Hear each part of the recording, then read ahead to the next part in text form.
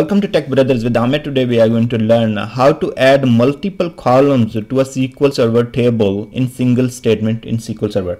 So we know that how to add a single column. We always say alter table, table name, add column name and data type. Now when it comes to adding multiple columns, we can keep adding and just keep separating the comma. So let me show you one example here. So what we have here, we have a customer table that has only two columns. It has customer ID and customer name.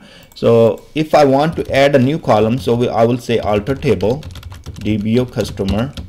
Now here I will say add, and then I have to provide the column name.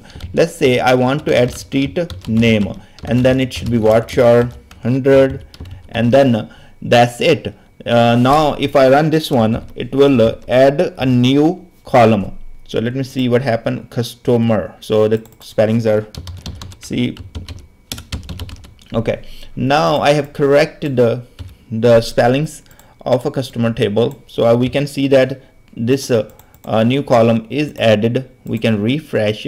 Now the same way, if we want to add multiple columns, so what we have to do, now we have street address. Let's say we want to add city. So what we will do, city, and then we just put the comma here, and then we don't have to use the word add anymore. So we'll say state,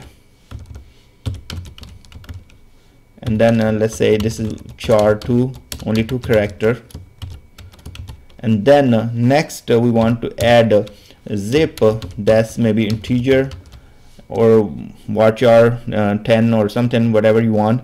And then let's say we have country, so, and this is varchar 50. So now you see that we are putting all those columns here, and we are only using one single statement to add all those columns. So let me run this one, and this ran successful. So you can see all those columns are added to the table. So this is how you can add multiple columns to a table in single statement instead of writing multiple alter statements and adding one by one. So thanks very much for watching this video, and I will see you in next video.